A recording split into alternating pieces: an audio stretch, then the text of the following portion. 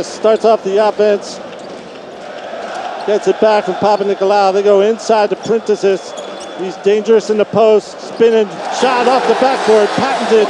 View that Efes was getting upper hand with their defense. Turnover, Printezis on the run with the steal, goes around his man.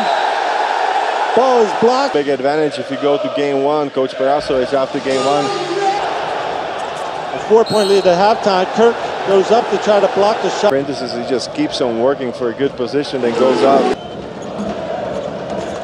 Second one, nothing but getting a break on that one there. Spanoulis fakes the three, goes inside to Printezis for the layup. The ball for Olympiacos. But you know that the ball is going to be a lot in the hands of Spanoulis.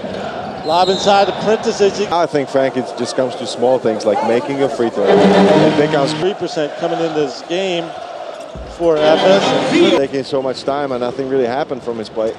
Spanoulis has the ball, as he probably will most of the time. Goes to Printezis for three.